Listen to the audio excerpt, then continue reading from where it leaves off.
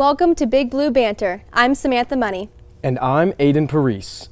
The UK volleyball team starts their quest for another national championship tonight as a 2-seed.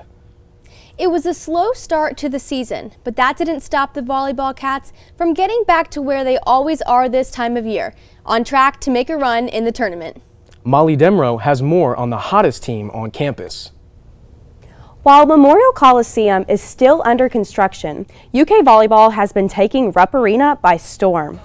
Their season may have started off a little rocky, but now they're on a 16-game winning streak, being 16-1 in the conference. After they shook off the nerves in the beginning of the season, they are now overall 19-7, and to top that off, they just won the SEC championship. This would make the 7th year in a row the Wildcats have earned this title. This means the Wildcats will be playing in the first round of the NCAA tournament at home. Head coach Craig Skinner has more. I mean, you love tournament time because there's stories all over the place in the 64 teams, and hopefully we can generate one of those stories to write about as we go through this. And our players are certainly competitively mature enough not to get too far ahead of ourselves, and we're not either. But it's one of the most exciting times of any athlete's career is playing college sports, getting the chance to play in the NCAA tournament to write another chapter. But the leadership that she has shown from that point on to now has been really impressive, and again, her career is going to be long because she's going to have a chance to play at a super high level professionally, and it's going to be fun to watch. Freshman Brooklyn DeLay was named the SEC Freshman of the Year, while Coach Skinner was named SEC Co-Coach of the Year. Eleanor Bevan, DeLay, Emma Grome, Reagan Rutherford, and Ajani Teeler were named to the All-SEC team. If you want to cheer on the Wildcats, they will play the first round of the NCAA tournament today against Wofford at 7:30 p.m. in Rupp Arena. That is all for your volleyball update. Thank you, Molly. So if Kentucky wins tonight against Wofford, who will they take on next? They will go on to the second round of the tournament, where they would play the winner of the James Madison versus Baylor matchup. The final game will be tomorrow at 7 p.m. at Rupp. Back to you, Sam and Aiden. The Kentucky Wildcats men's basketball team had their first big home game in Rupp Tuesday night, and man, did they make a statement. A statement might be underselling just how good the Cats were. They hosted the Miami Hurricanes, and the result was a big win for UK, 95-73. Freshman Reed Shepherd led the Wildcats in scoring with 20 points, as he was 8-13 from the field and 5-9 from three-point range. Miami was ranked number 8, so this win by double digits is an impressive one for the Cats. Kentucky was ranked number 12, and we'll find out soon if they get to crack the top 10 for the first time this season. Head coach John Calipari had comments on his team's play and ways they can get better moving forward on the year, as well as the return of a key big man. And what we wanted to do is keep shortening the game and make baskets. We're still not quite there. We didn't finish off. We got too late in the shot clock. Some of them you want to go and shoot it and rebound it, and you kick it out and you go again, and now you just used a minute off the clock. They don't have a chance to beat you. We hadn't worked on any of that with Kansas. I was just trying to get them to be a basketball team, past each other. So we really didn't. Now we're beginning to. I'm trying to put guys in situations in these kind of games and see how they play. We still had some breakdowns. Discipline. You can't just do what you want to do. We're a team. There was a game plan. Stick with it. But I'm anxious to get a couple of the bigs back. And the people that come in my gym, we got people that have never walked in my gym that are giving their opinions of what these big kids are, or when, or why, or this, or rumors, or I don't get it. I really don't understand it. Like Aaron, the guys on TV watched it today and yesterday, watched him. So I'm hoping he plays Saturday. But what if he doesn't? Was I lying? No, I just think he will play Saturday. If he doesn't, he'll play the next Saturday. Only time will tell if Bradshaw will play on Saturday when the Wildcats take on UNC Wilmington at home in Rupp Arena. The game is set to tip off at 4 p.m. and will be broadcast on SEC Network. It's been a hectic past week for UK football, from a potential coaching carousel to players announcing their intention to leave or stay. But Doughton keeps us grounded with a preview for the most likely bowl landing spots for the Cats. Kentucky football wrapped up its regular season this past Saturday in a statement 38-31 win over in-state rivals Louisville. A 7-5 record on the season sees the Wildcats qualify for an additional bowl game set to take place towards the end of the month. Experts from ESPN and other publications project Kentucky to hit the road for Charlotte, North Carolina to take on one of 3 ACC opponents in Duke, Georgia Tech, and Virginia Tech, in what will be the program's first ever appearance in Duke's Mayo Bowl. UK is scheduled to take on one of its potential opponents at 7 p.m. on the 27th of December, and the event will air live on ESPN. A bowl game win for Kentucky will mark a 4th season, finishing with 8 or more wins under head coach Mark Stoops, with all 4 coming in the last 6 seasons. That's it from me for the bowl bid toss. Back to you, Aiden and Sam. Kentucky women's hoops has had a rough start to the season, to say the least. After starting the year with 2 wins, it's been tough sledding. The Cats have lost 5 straight, with 3 of those losses coming last week during the Paradise Jam. They didn't come within 20 for the final buzzer in any of those losses. The bad start is obviously a concern going forward, especially being in one of, if not the premier women's basketball conference in the country. A chance to turn the tide starts tonight as the Cats host Boston College in the ACC-SEC Challenge. The game will be held at Transylvania's Clive M. Beck Center and can be watched on SEC Network at 7 p.m. Coming up on Big Blue Banter, Aiden will join me here at the desk as we make our betting picks for the weekend. We'll be right back.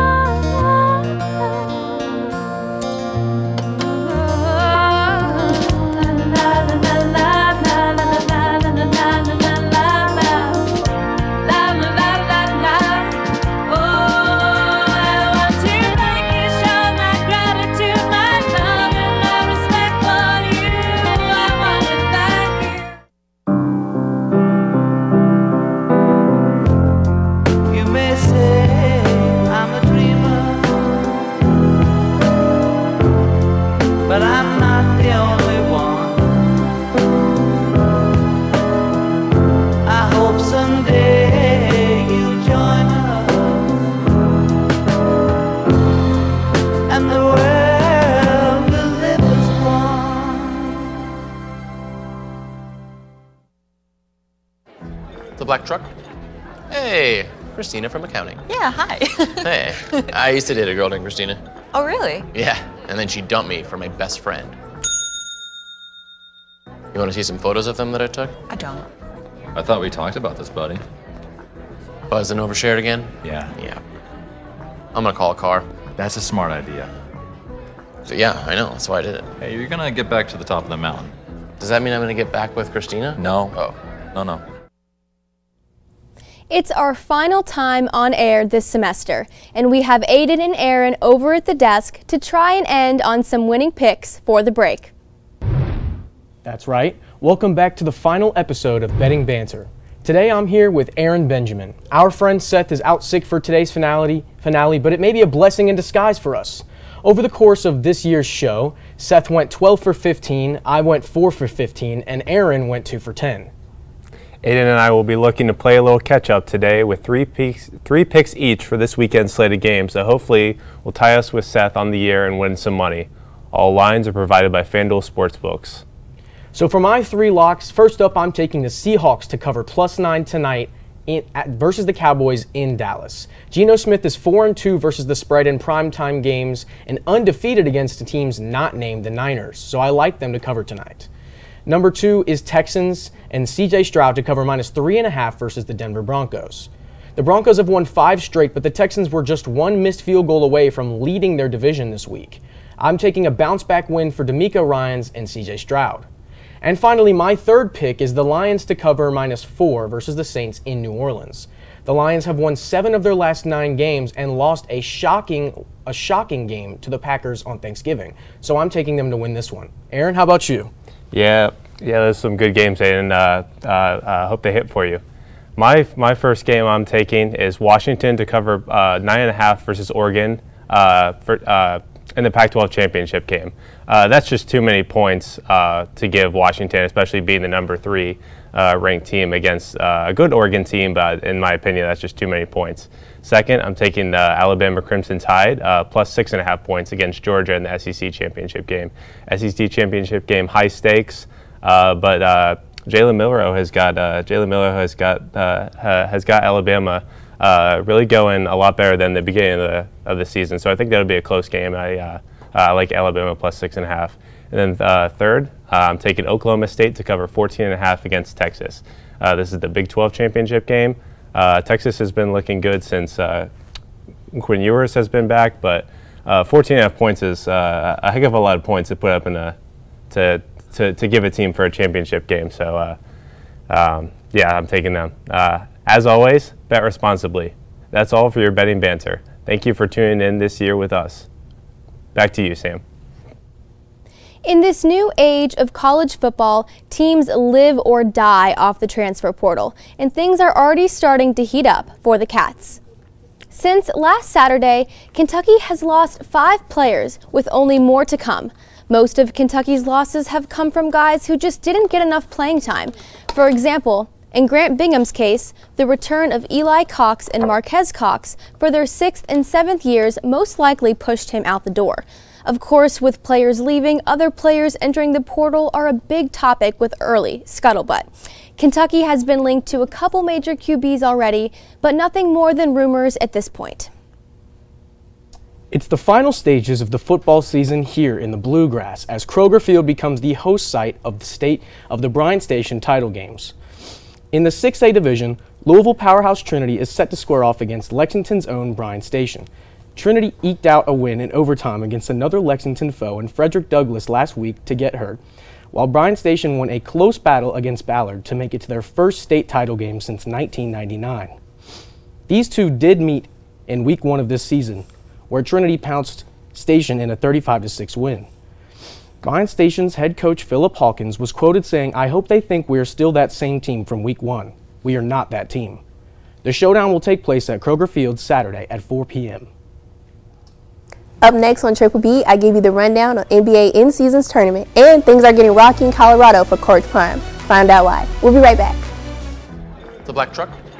Hey, Christina from accounting. Yeah, hi. Hey, I used to date a girl named Christina. Oh, really? Yeah, and then she dumped me for my best friend. You want to see some photos of them that I took? I don't. I thought we talked about this, buddy. Buzz and overshared again? Yeah. Yeah. I'm gonna call a car. That's a smart idea. So yeah, I know, that's why I did it. Hey, you're gonna get back to the top of the mountain. Does that mean I'm gonna get back with Christina? No. Oh. No.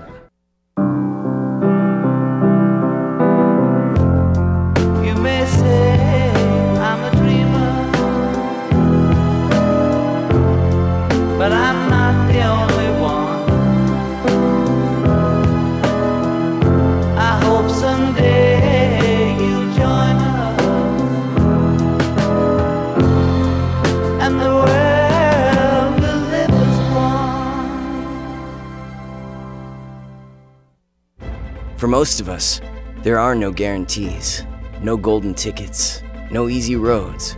But at the University of Kentucky, there is a promise to support and inspire you, to reach for what's possible, to lead and create, to heal and discover, as we help solve the world's toughest challenges, transforming lives and improving communities. At the University of Kentucky, we promise to make the possible real.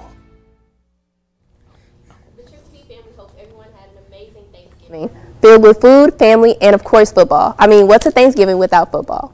There were some exciting matchups this past week, including the Detroit Lions and Green Bay Packers game, which obtained 33.7 million viewers, which record for NFL's Thanksgiving game. With a 29-22 victory lead with QB Jordan Love, the Packers pushed right past the Lions and went straight for the turkey that afternoon.